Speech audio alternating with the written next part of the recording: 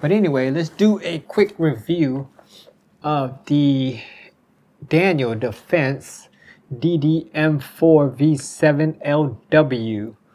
This is a AR-15 chambered in 5.56 16-inch, and let's go over it. Only thing that is pretty much stock that I've never replaced or changed or fixed or had to fix is the barrel, the gas block, and the gas tube, the BCG, the bolt carrier group, which has the firing pin and the what is that called, the bolt face, bolt head for this Daniel Defense. So I never changed those out or had to fix them, or those parts, components never broke on me. And this gun has about 12,000 plus rounds through it. Oh, and I never changed the trigger. It's a standard mil-spec trigger from Daniel Defense. Came with the lower.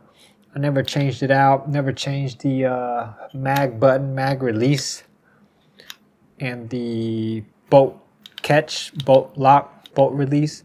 I only added this bad lever to it for better manipulation, I guess that's what it's called. I just like the bad levers. I have one on every single AR that I own, and a SCAR, but not by Magpul. It's made by Parker Mountain Machine. It's still a bad lever, battery assist device lever. And let's go from the tip, the front end. The A2 flash hider, I swapped it out and put the VG6 Gamma onto this barrel, and I love VG6 brakes, compensators. I love them. I have like 4 of them. I got 2 of them on AR-15s, and then the 300 blackout one, which is a 30 cal one. I have a Epsilon, but it's still VG6. And then the other one is on a 7.62 by 39. The Epsilon. These are the Gamma. Yep, Gamma 5.56 VG6. And I love it. The handrail is by Centurion Arms. They don't make this rail anymore. This is the CMR rail. They discontinued it, but I like this rail for the lightweight flexibility and the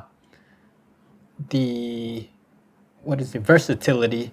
You could put their own hand covers. I have this in black. I also have the FDE one, because this gun used to be black and FDE mixed. But I got these black rail covers on them. I like the QD points. They're on both sides, in the middle right here, and in the very front end. And those do come in handy.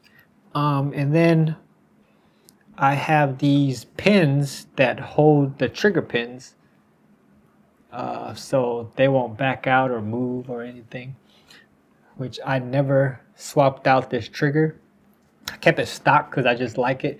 I don't know the pull weight, the pounds or whatever of the pull. I would have to measure that like with a measuring device, right?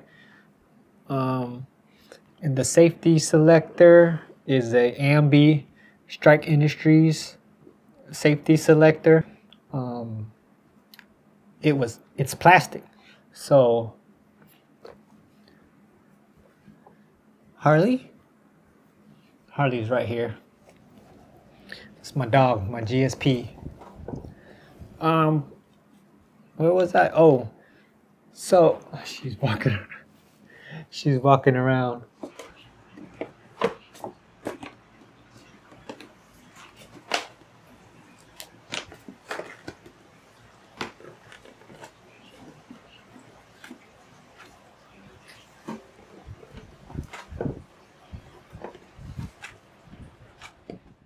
Had to let Harley out before she started making noises. But where was that? Forward assist is just stock Daniel Defense. I didn't change that out. I really don't use it. Never had to.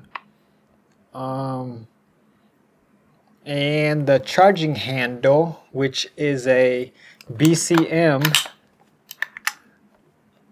Bravo Company Manufacturing. This is the Gunfighter Mod 3 GFH. And it's not an ambi, it's just a single side, left side.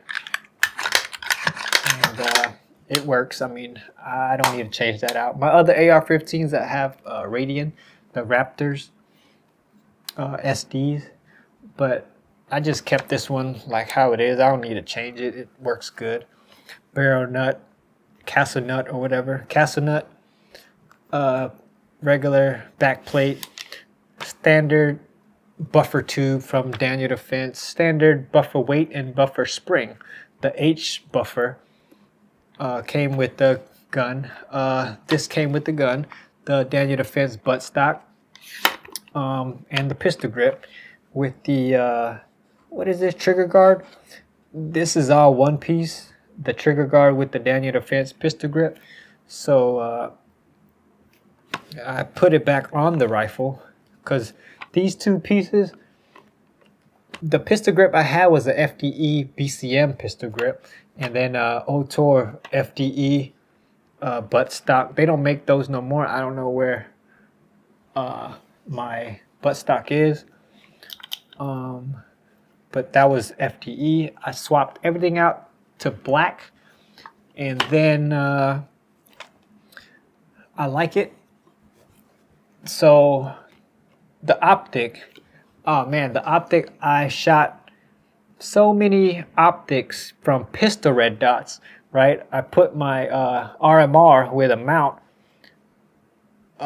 tried it out, and went to a hollow sun red dot, holographic or whatever they call them. Went with the MRO with the 3x magnifier. That added a lot of weight to it, so I said nope. I went with a Trigicon scope.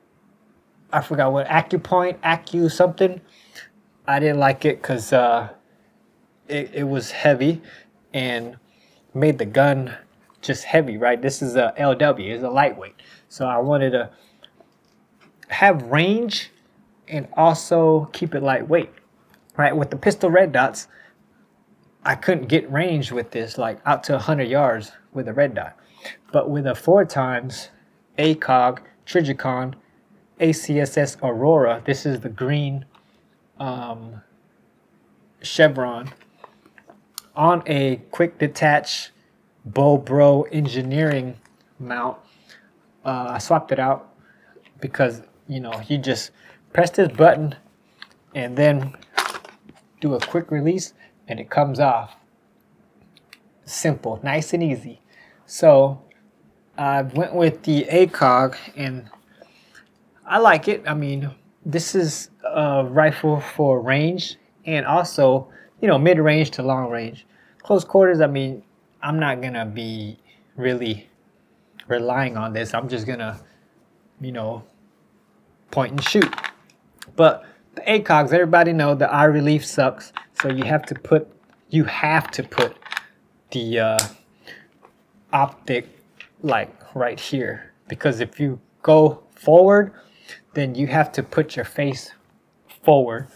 But right here is just a perfect spot. I don't have to collapse or extend, right? See, that eye relief is horrible. I don't have to extend, so I could just grab the rifle up and aim, right? You're supposed to keep your both eyes open while looking down into the optic, just for people that don't know. But anyway, practice with your rifle, get familiar with the components, and train with it. That's all for this review. If y'all got any questions, just post them, ask me. I mean, I'm always, you know, wanting to talk. And oh, the Daniel Defense 32 round mag that it comes with. I mean, I have other mags, P mags, hex mags, what Lancer mags, GI mags, you know, all 5.56, 223 mags. This is a proprietary Daniel Defense magazine, 32 round, and I mean, it's beautiful. But any mag for 5.56 is beautiful. Training with it, get familiar with the components, and just run your gun.